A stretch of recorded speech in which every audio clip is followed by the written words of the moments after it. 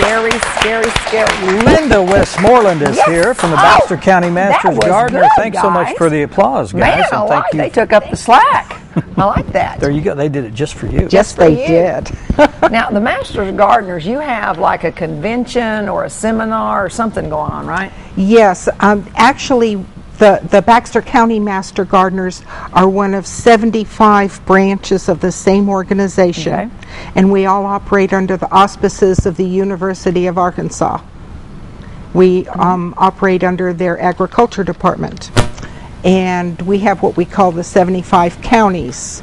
And the 75th county is just a group of our people that come from all of the counties in the state together to help us advertise ourselves and promote ourselves.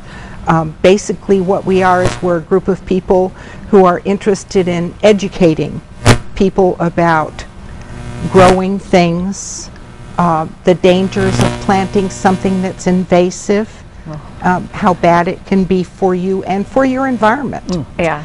And so that's what our seminar is about. This is going to be our 18th annual seminar. So this is local? This is local. This is put on by the local organization, and we've done it every year, and usually early in March, late in February.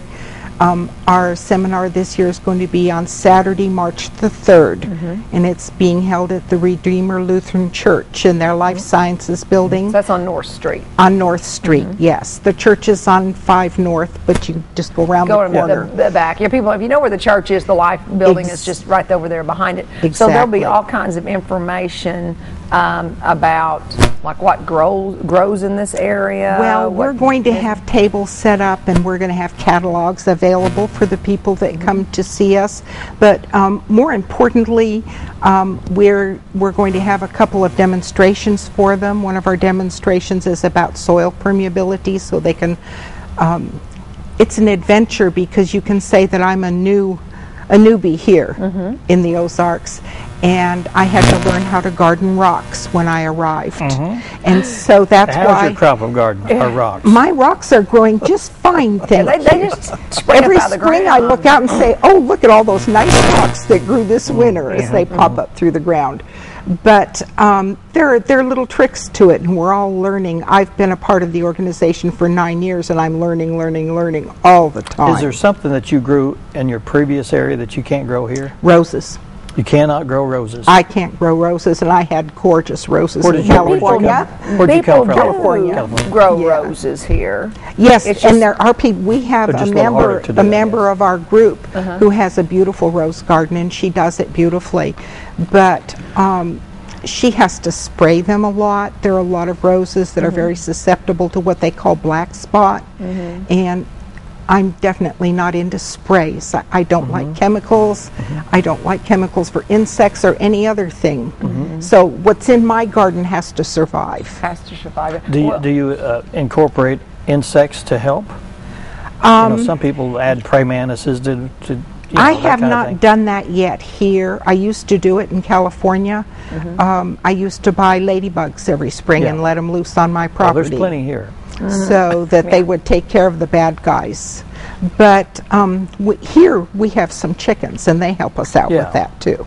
Well, I know in my backyard, a previous owner planted a ground cover kind of vine thing, and let's just say it has been very successful. And I can just whack it back, and it just seems like it's like kudzu. You walk out 2 weeks later, boom, it's all over my backyard again. Yes. So I think it was a good idea in theory. It smothered out everything else in my flower beds and stuff. Well, we have the same experience with a yucca plant, and some people like them as a decoration. I'm not particularly crazy about them. We've been digging it up for 9 years, and it's still alive and well. Thank you very much. It just every year I go, oh, and it's in my vegetable garden.